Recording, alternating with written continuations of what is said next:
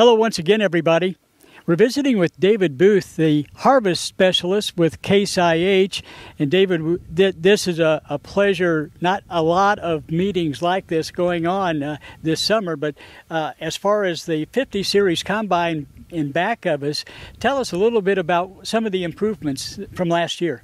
Sure. So when we look at our 50 Series Combine, we had several enhancements over our prior series on the 40 Series.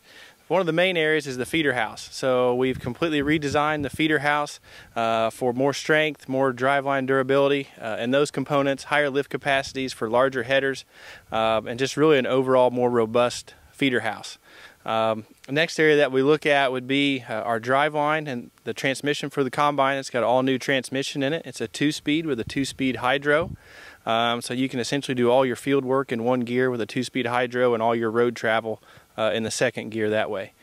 Probably the biggest enhancement that we've had on our 50 Series Combines is our Harvest Command automation technology. And if you're not familiar with what that is, it is essentially combine automation. So as this combine goes through the field, it's going to self-adjust based on varying crop conditions. So it will adjust your rotor speed, it's going to adjust your in-cab cage vanes, it's going to adjust your top sieve, pre-sieve, bottom sieve, fan speed, and also your ground speed.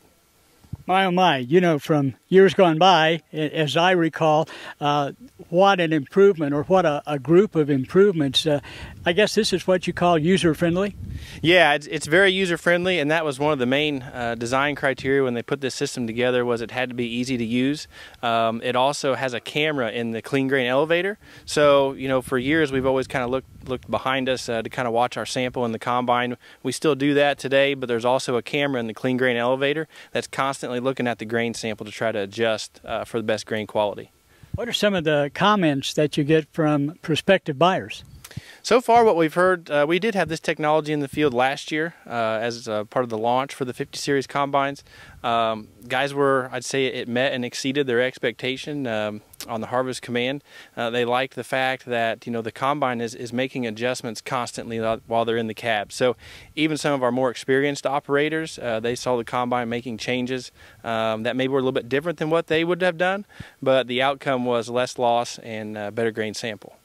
I can remember with some brands in previous years that a model will be released and the availability is not as good as the company would like. What's the availability with the 50 Series?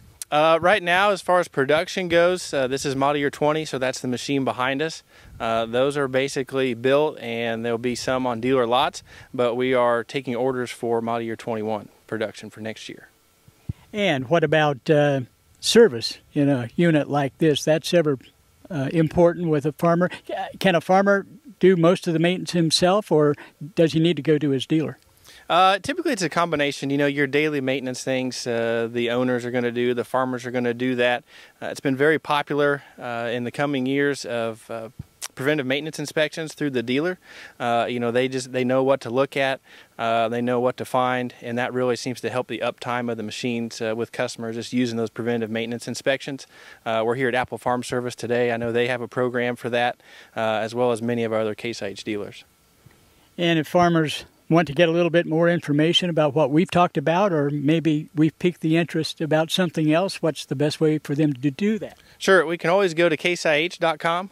We could also go to our dealer website, so for instance Apple Farm Service /Case IH, and there'll be resources there for guys. You know, even if you don't have a new machine that we're talking about today, there'll be resources there you know, for preventive maintenance on your other machines. Very good. David Booth has been our guest. David, thanks for being with us. Thank you very much. And stay with us, back with more right after this.